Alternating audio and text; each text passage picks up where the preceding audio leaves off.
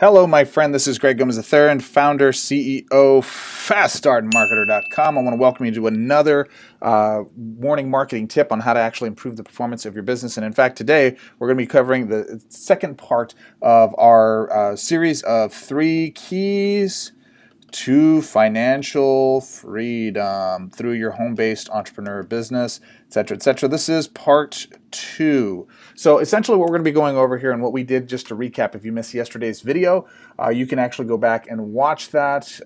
The content of which is here. We covered a whole dissertation on traffic and leads, exactly who you should be targeting, how to actually attract them to your businesses. And today literally concentrates on part 2 of that, which is now that you've got traffic and leads coming to your business, what do you do? Now that you have a lead, you know, there's a big misnomer that's happening in the space right now where people are just talking about all you need is a bunch of people to come to your site and somehow magically you're going to make a bunch of money. That used to be true when you could focus 100% on the aspect of websites converting. Well, there's a lot of people that have offers online that will convert very effectively well. Our responsibilities as marketers is to go through and actually provide good value, niche down, and actually outperform other marketers for that desire, for those results, for the benefits that they're looking to have. Let me give you a good example, very plain English to make sure this makes sense to you. Just because you have a great weight loss product or you have a financial services program or you have a wonderful legal services, supplementation, energy, juice drink, whatever it is, essential oil, you could have something that's fantastic. That doesn't mean people want what you have to offer. You understand that? Certain people do, not everyone does. Your responsibility as a marketer is to find those folks not only who want what you have, but are willing to pay attention to what it is you're looking for. That's everything we covered inside of traffic and leads. Today we're going to actually talk about now what do you do next? After you have these traffic and leads and you actually have people that are already interested, what do we do? It's very simple, my friend. The internet, gurus, marketing systems, platforms have overcomplicated the fastest path to recruiting more people into your business. I'm going to hand it to you right now. It's very simple. Most people will object to this. I literally put out an email not too long ago, and it talked about a very simple strategy to go get leads and then to get conversion. And it involved this thing that a lot of folks immediately knee-jerked and said, is there another way I could do it because I don't like doing it that way? The answer is no. You got to pick up the phone. Hashtag phone. You have to pick up the phone. If you're not willing to do that, you shouldn't be in business. It's as simple as that. Now, can you make a lot of money without using the phone? Yeah, I've made millions of dollars not even talking to people on the phone. You know how I was able to do that? Show me that, Greg. How do I do that? Well, cool, I'll show you. I picked up the phone. Before I've made millions in money off of the internet in sales of my programs and my products and my services, you know what I did? I made $1 million soliciting phone calls. Okay? You want to know why my offers convert so good? Because I talked to a lot of people, because I figured out what they wanted, how they wanted it, why they wanted it, what they were specifically looking for, and ultimately I put my offer in such a position that allowed them to buy. And I figured out the fastest path from what they want to getting it, and my product or service was the fastest path for them to achieve that. Do you understand that? Your goal as a marketer, your goal as a recruiter, your goal as a sales person, which is what you are at this stage in your business, unless you're making millions of dollars or hundreds of thousands of dollars and outsourcing your sales process to other people, you're not there yet. You're not there yet. If you're watching this video, or if you are and you are successful, tomorrow's is about systemization. I will talk about in the next portion how to actually take this and scale it out to $umpteen million in revenue if that's what you want to do. It's very simple to do. But at this point right now, you got to get to those results. You got to get to an effective process that works, and that requires you picking up the old dialer, contacting folks, and having a conversation. Now, here's where a lot of folks get confused, concerned. They don't know what to say. They don't know how to say it. Greg, what do I say to get people? It's one of the second most common questions. Okay, I understand. I got tons of people to talk to now because of your process. These people are already interested. That's great. That's a great leg up. Now what do I do? Now what do I say? How do I get them engaged? That's something I can help you with. So let's actually go through that and show you how to be able to put this together so that you can see how we get that done. All right, so do you need to make 1 million soliciting phone calls? No, you don't need to make 1 million soliciting phone calls.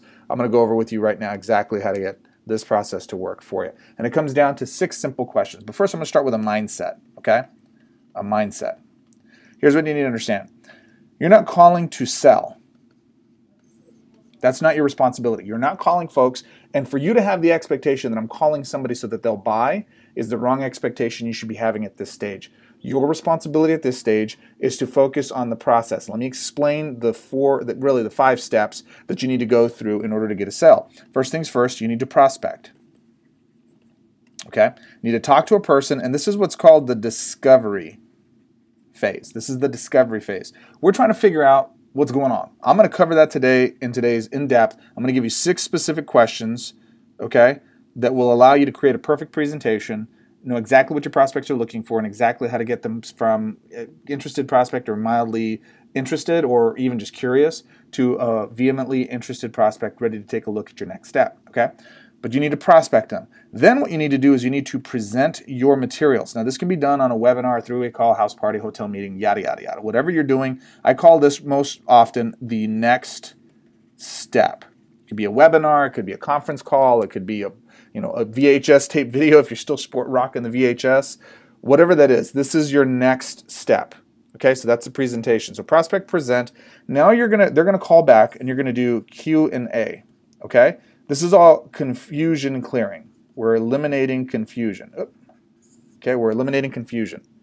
That's our responsibility. They're probably not going to sign up because they're confused. They need to think about it. I need to talk to my spouse. I need to go do something else before I can sign up with you. That's a sign of confusion. That's all that is. All right? Then we objection handle. Okay? So I can't because. Can't cause blah.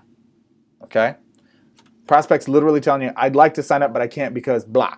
That's an objection. Or I won't because blah.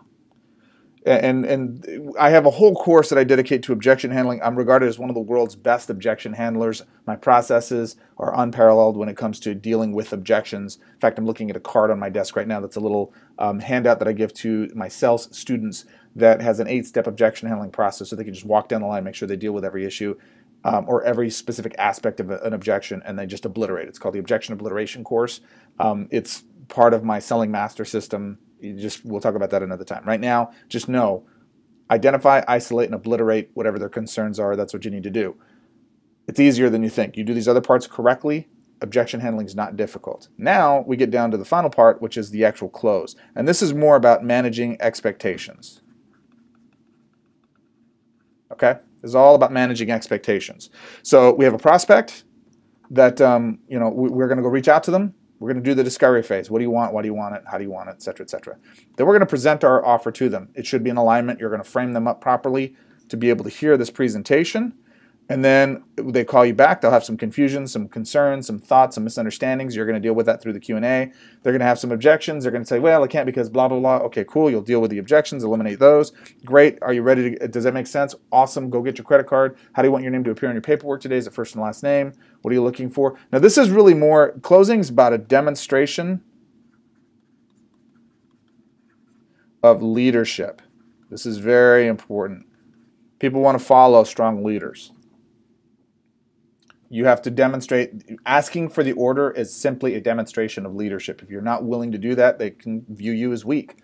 You don't have to have any fear in asking this. This is all stuff right here. This business right here is not as important as this one key element right here. This thing will account for 80% of your sales. Let me say that again. Doing this one thing properly, even if you flub up the rest of this, this will actually account for 80% of your sales, prospecting properly.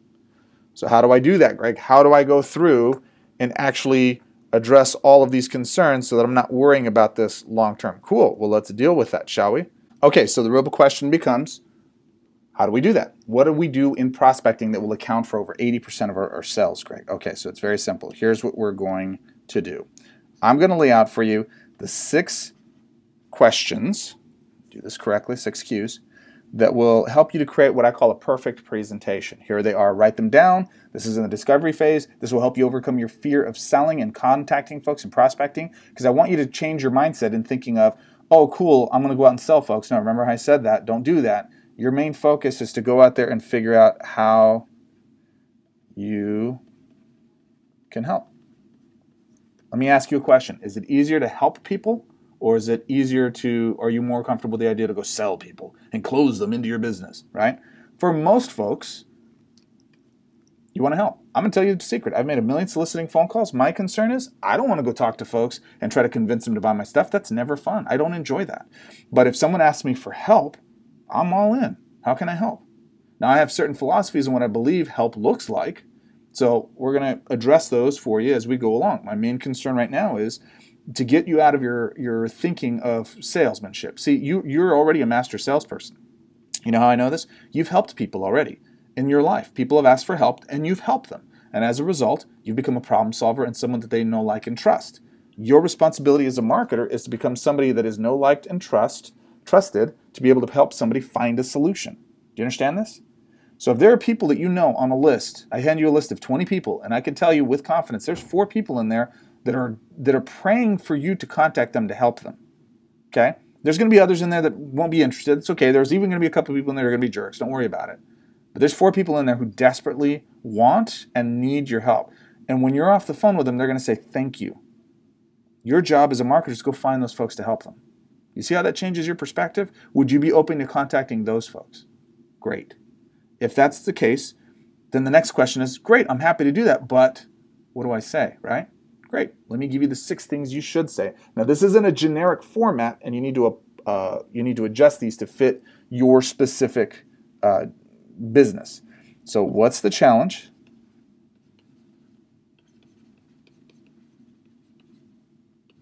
Okay, so this is question number 1. What's the challenge? What specific issue are they experiencing right now? This is very important. What's the challenge keeping you from?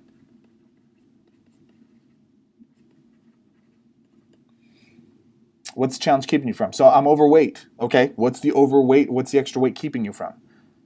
And they'll say bikinis or any of that kind of stuff. I'm going to give a lot of examples here on our webinar of how to do this specifically for your businesses. So you want to register for the webinar below. If you're on my page, faststartmarketer.com/live. All lowercase, live, faststartmarketer.com/live, and you can register for the webinar live, where I'm going to actually go through and walk you through. You'll be there live. You'll give me your business. I'll build this process out for you. I'm going to build it out for you step by step. So what's the process keeping you from, okay? Or what's the challenge keeping you from, rather? What solutions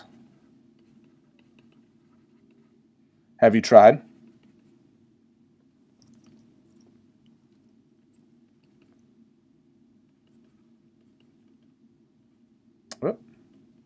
Apparently I can't spell today. I didn't pay my English bill.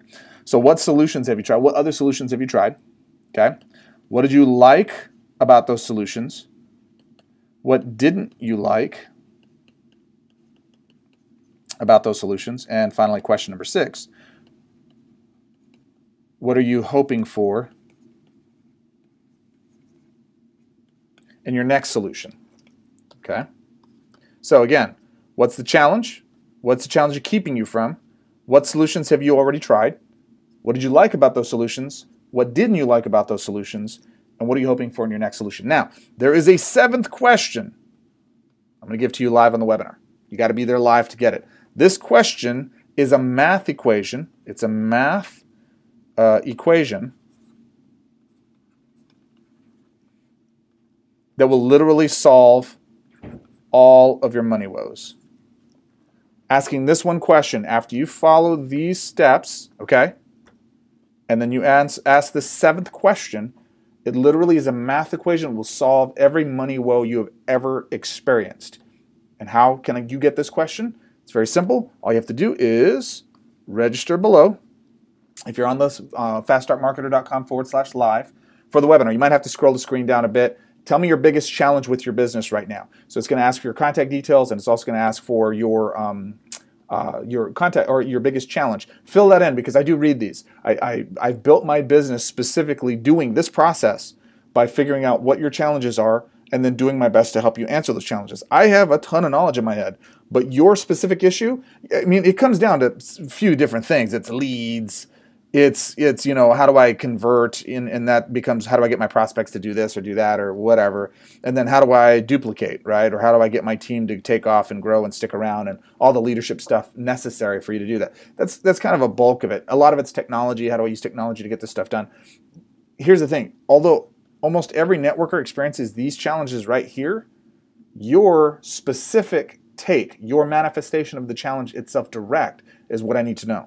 Tell me what your specific challenge is with getting leads. I don't know where to get them. Okay, ask yourself these questions. What's the challenge? I don't know how to get leads. Great. What's having leads keeping you from a successful business? And I go deeper. What's that business look like? If you had all the leads in the world that you possibly wanted, what does your business look like? Well, I'm getting people signed up and people are already interested. I'm helping people change their lives. Because making money is great, but that's not the truth. I had one of my sales reps this morning tell me, I asked them, I said, what's the purpose of our business? What do we do? And they're all, make money. I'm like, no. I said, that's not it. Money is a byproduct of value creation. We'll make money if we create enough value. Our main focus is to go get people opened up so that they're ready to make a change and identify that, because some people are, some people aren't. Are you ready for a change in your business? Yes, you are. Good. That's why, you know how I know? You're watching this video. Okay? Whether you trust me enough to help facilitate that change, that's one thing. That's a completely different thing. But are you yourself ready for a change in your business? And I don't care if you're already at 6-figure results. Trust me, you're looking for bigger results. You know how I know? Because I'm at 7-figure results and I'm looking for bigger results. I'm constantly looking for bigger results. That's the nature of either you're growing or you're dying. There is no resting. Okay? So are you committed to growing? Great. What's the challenge? Leads. What's it keeping you from? A business that thrives and I'm happy with and I can quit my job and all the other things associated with that, right?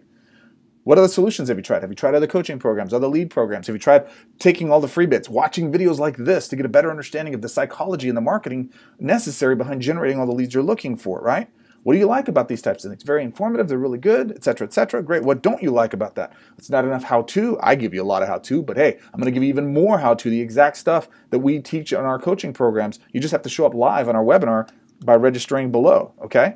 And answering these questions. And what we'll do is I'll walk you through exactly what to do and how to do it so you can go get those results. So what else didn't you like? Well, there's a lot of hype. You know, I go to my corporate events and it's a lot of great energy and motivation, but I don't have enough what to do and how to do it. Cool. What are you hoping for? What I'm really looking for is a simple step-by-step process that'll guide me through getting results in my business so I can get all my spouse and my family and my friends and everyone who's doubted me off my back to prove to them that I'm actually successful in my business. Can you tell that I've done a little research on this? This isn't just, you know, it's a hair club for men. I'm not just the president. I'm also I'm a member, right? Or I'm a client.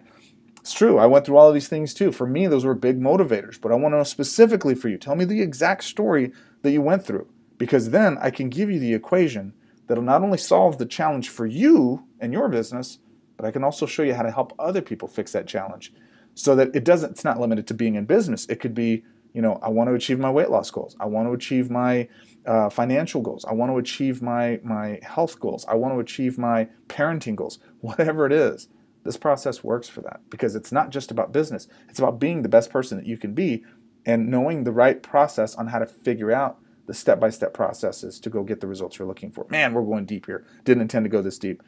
When I talk about 3 keys to freedom, this is it. Go get traffic and leads. Go get conversion. This is the first part of that. Next step. You ready? Tomorrow's video, I'm going to lay out how you scale this process out to a multi-6 and 7-figure business. In 6 months, this is what allowed me to add up to 247 people every week into my team. How do you get all the details? Register for the webinar below. Click now, take action. Do me a favor. Did you get value out of this video?